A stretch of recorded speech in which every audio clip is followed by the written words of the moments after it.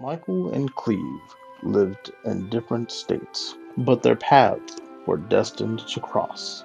The two were both avid nerds, particularly of video games.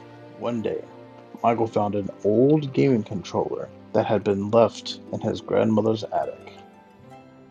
Little did he know, the same controller had been given to Cleve by his grandfather years before.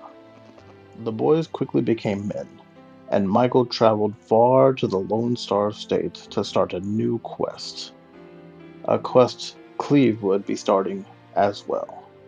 Before the day they were supposed to meet, Cleve was pulled away by an evil siren. But that could not stop the friendship.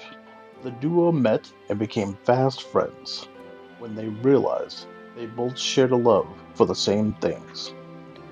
They would often spend hours discussing their favorite characters and plot lines, dreaming up their own fantastic tales. Michael and Cleve soon decided to take their love of gaming to the next level.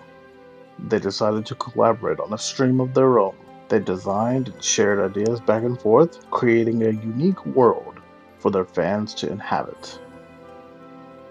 The boys worked together for weeks, spending countless hours crafting their masterpiece. Finally, they completed the channel and shared it with their friends and family. Everyone was amazed at how well the two had worked together. Michael and Cleve's friendship was forged in the pages of their origin story, and it would never be broken.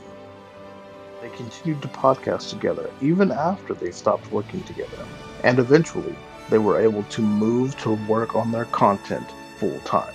Their amazing fantasy story had a happy ending. Michael and Cleve were best friends from different states who had found each other and created a world of their own.